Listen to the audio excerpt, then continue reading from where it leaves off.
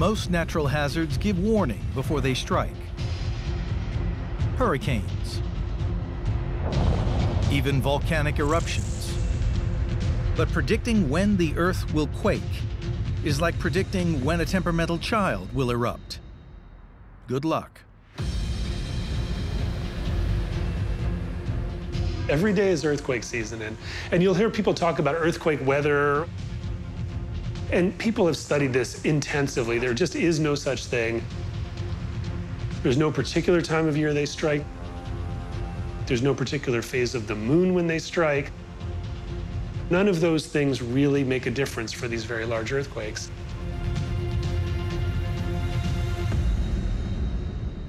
We know energy's going into the system. The one thing that we all wish we could tell is how much energy has it stored. It's like a charging battery. You put the leads on and turned it on, and the little red light is blinking. But we don't have the dial that says how full the charge is.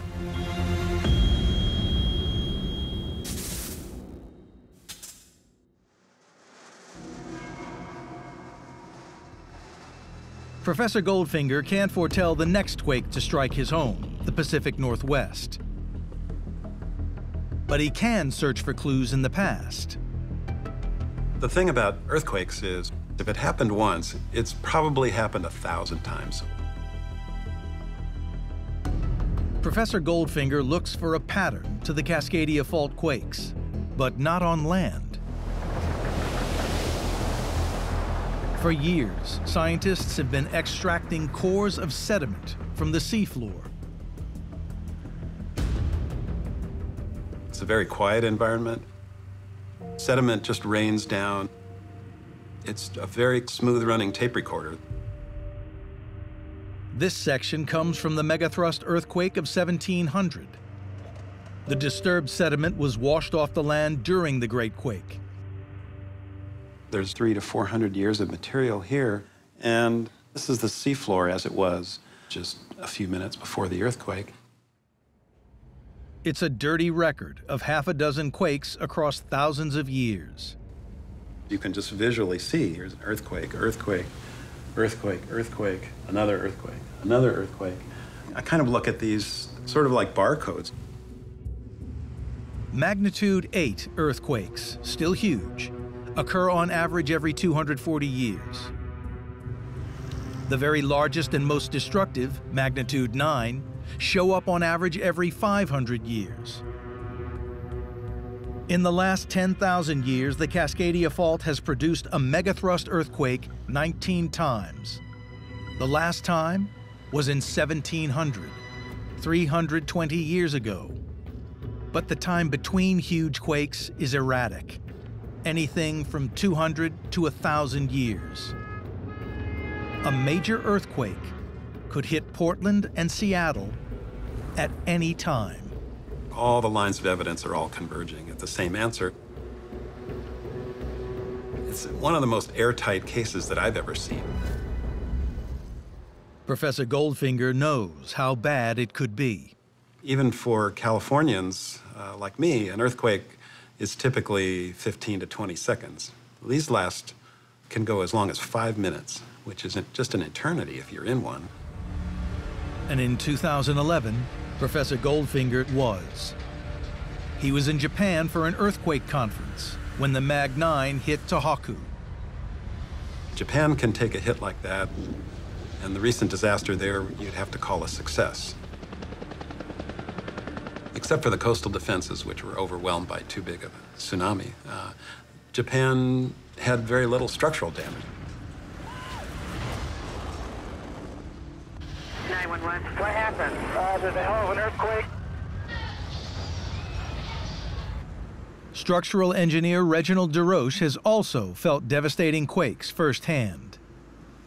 In October 1989, a magnitude 6.9 quake devastated Loma Prieta in Northern California. Can you feel that? I was in it. I was a student at the time on Berkeley's campus. From where I was, I could see smoke coming from the Bay Bridge. The quake shook the Bay Bridge and the double-decked Cypress Freeway. This is engine 1. Check injured now, yes. One span collapsed onto the other span for a section of around a mile and trapping people in between the two large sections of the concrete bridge, where the majority of the fatalities occurred. 15 seconds. 63 dead. $6 billion of damage. Like most of the Pacific Northwest, San Francisco Bay is built largely on solid bedrock, through which seismic waves travel fast. But geologists have found large anomalies beneath the populous coast that are something else. The largest is more than 40 miles across.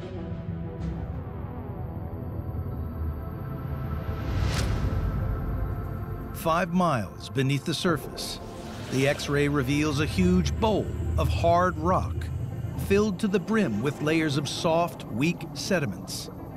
A sedimentary basin.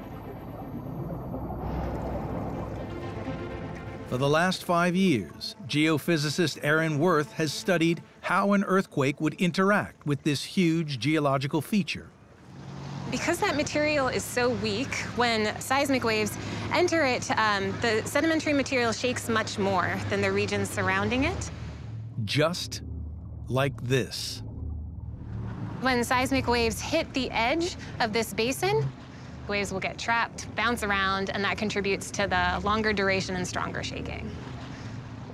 And that's a colossal problem, because nearly 200 years ago, settlers built something atop one particular basin. Seattle. How bad could a megaquake be for its 750,000 residents? To find out, Professor Worth conducts a supercomputer simulation. Seismic waves are hitting Portland, La Grande, and Crescent City. Although Seattle and La Grande are the same distance away from the megathrust fault, you can really see that Seattle is shaking longer and stronger than La Grande.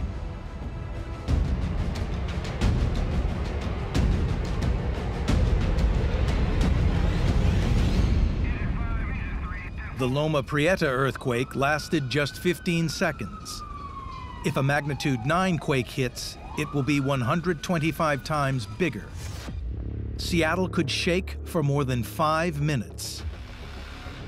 I do think about this place is capable of having earthquakes, but we live here because it's beautiful, because we love it here. But it's a bit of a trade-off, and it's a risk because there's a lot of buildings that are not seismically safe. Some of those are schools, and that does make me nervous, having a daughter.